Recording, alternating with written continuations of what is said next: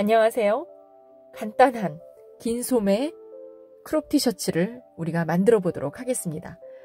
무려 8컬러 아주 즐겁게 만들면서 요일별로 갈아입힐 수도 있겠고요. 심플하고 세련된 딱 그 가을과 겨울에 어울리는 반 목폴라. 네, 앞판 뒷판 소매 2장 정해진 시접대로 재단을 하시고요. 우선 뒷부분 뒷판을 패턴에 표시된 위치까지 중심선을 박아주세요. 바느질로. 네, 바느질로 박아주시고요. 이게 니트 원단이다 보니까 재봉틀일 경우에는 밑에 A4 용지를 깔고 같이 바느질을 해주시면 원단이 밀리지 않습니다.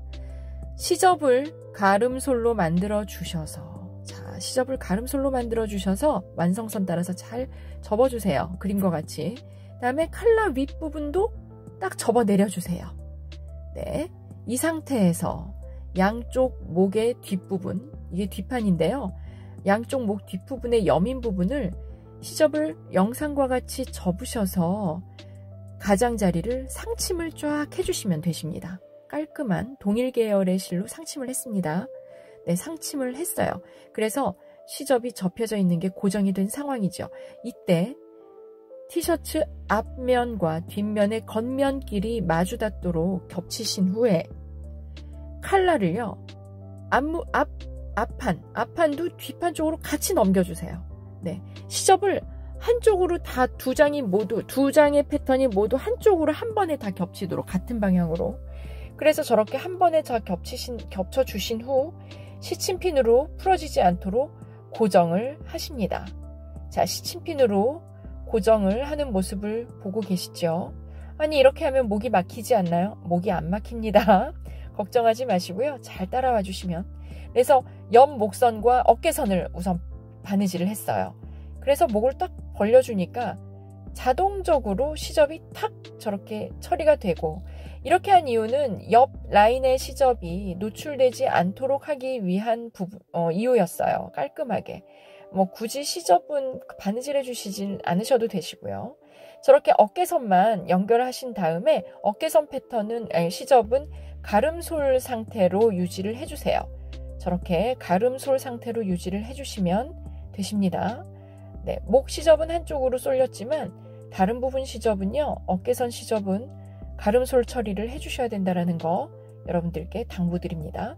그래서 이 상황에서 티셔츠 본체의 겉면과 소매의 연결선을 겉면끼리 마주 닿도록 겹쳐서 좌우 대칭이 되도록 잘 겹쳐서요, 바느질선을 따라서 잘 연결을 해주세요. 바느질을 해서 연결을 해주시고 시접은 상의 쪽으로 가도록 하신 다음에 바느질선에서 0.2mm 정도 떨어진 부분에서 상침을 해줬음을 영상을 통해서 알 수 있습니다.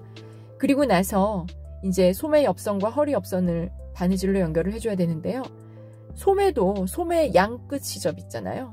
이 부분도 겉감에서 안감 쪽으로, 그러니까 앞판에서 뒷판 쪽으로, 죄송합니다. 앞판에서 뒷판 쪽으로 시접을 한꺼번에 꺾어주세요. 그러니까 목도 그랬잖아요. 목도 앞판에서 뒤쪽으로 꺾어줬잖아요. 소매도 앞쪽으로, 앞판에서 뒤쪽으로 꺾어주시고, 허리 라인도 마찬가지입니다.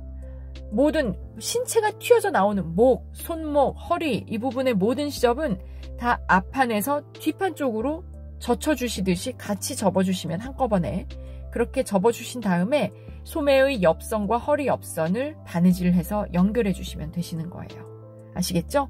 모든 시접은 다 뒷판 쪽으로 향하도록 접어주신 다음에 바느질을 했고, 뒤집어주기 전에 말이죠, 곡선 부분에는 가위집을 넣어줘야 됩니다. 그래야 뒤집었을 때 옷이 뒤틀리지가 않아요. 겨드랑이 부분에 두세 개 정도의 가위집 넣어주시고, 옆목점 부분에도 2-3개 정도, 2개 정도면 되겠네요. 옆목점은요. 그래서 이렇게 가위집을 넣어주신 다음에 뒤집어주세요.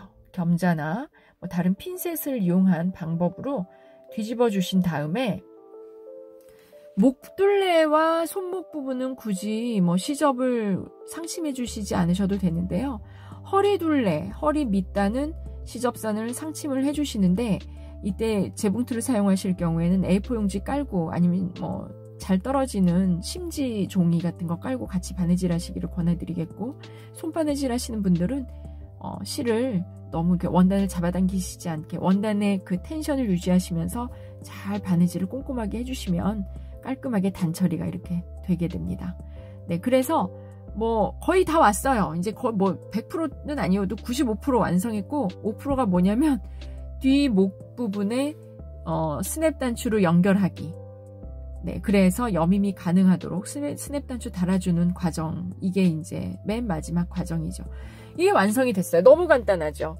이게 손바느질이면 뭐 빠르시면 30분 아니면 1시간, 재봉틀이면 10분이면 완성하는, 그래서 8칼라를 제가 만들어 본 걸 수도 있었을 게 아니었을까. 네, 수고 많으셨습니다, 여러분. 즐거우셨나요? 네, 감사합니다.